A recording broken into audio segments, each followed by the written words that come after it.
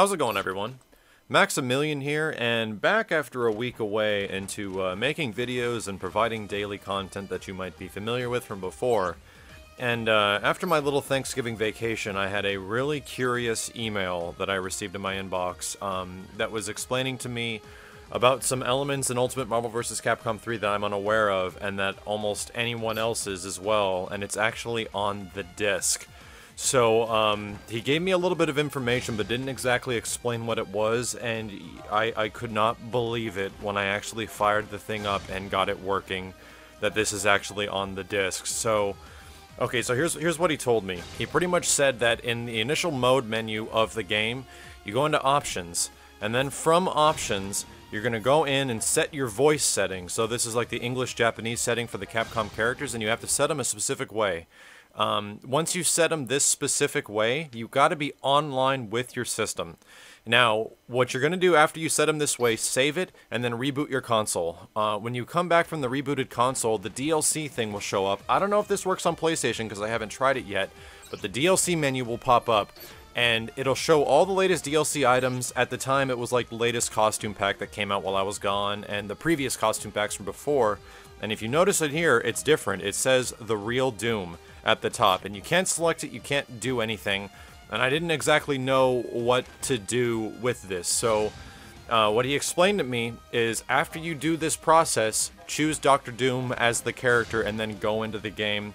So I'm going to make a little bit of an edit, a cut right here. We're going to jump into the game and I'm going to record myself live if this is actually what I think it is.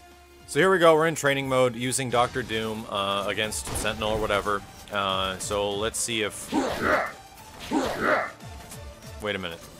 Wait, are you, what? I can't believe they did it. They actually replaced Dr. Doom's voiceover.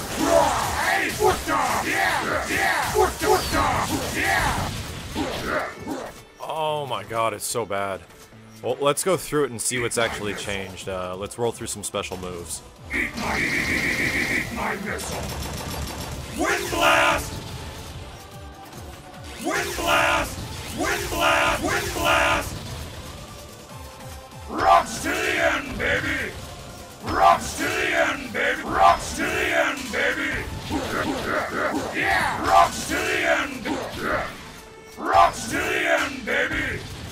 Foot dive! Foot dive! Foot dive! Foot I'm so top tier! Whoa, wait. If you do 3 foot dives in a row, he says he's top tier? Oh, this is ridiculous. I know Doom got better in this game, but give me a break. Yeah! Wind blast! Yeah! The mini finger laser!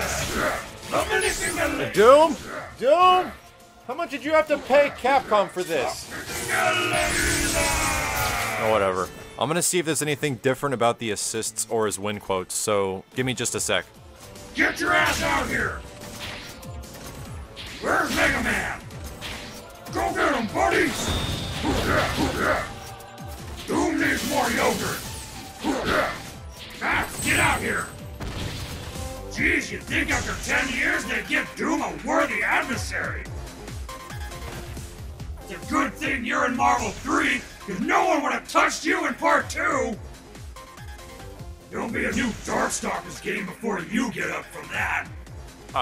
I can't believe this is on the disc. How the hell do you ship a game with this on the disc?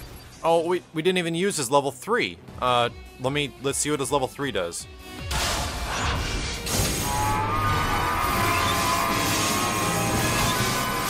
It plays the finale of the Wesker and Doom fight? You're fired! Are you friggin' me?